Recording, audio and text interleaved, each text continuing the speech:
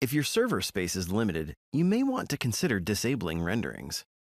For the sake of providing you some examples, here's a single-page PDF we've uploaded. This is the original or native document. This takes up roughly 123 kilobytes. This is the PNG file created by the image rendering, which takes up another 90 kilobytes. A thumbnail is also generated alongside the rendering for each page. In this case, it only takes up an additional 6 kilobytes.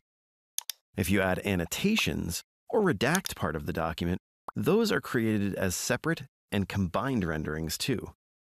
Altogether, this single-page document can take up to almost 6 times its original storage space if you use all these features.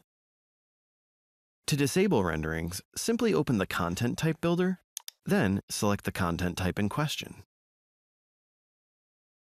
Next, click Rendering Options. Click Do Not Render on Capture, then click Save. That's it. I'll import a document, and we'll look at some specifics.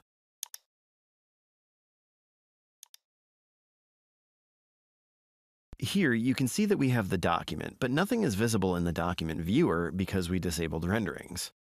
If you still want to view the document, click Actions, then click View Native.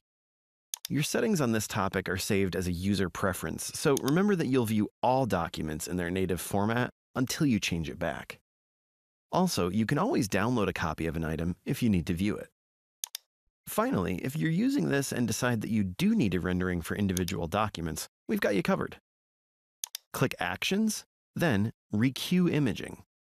Your item will be sent to the distributed queue, and you'll be able to view it in DOCSTAR in no time.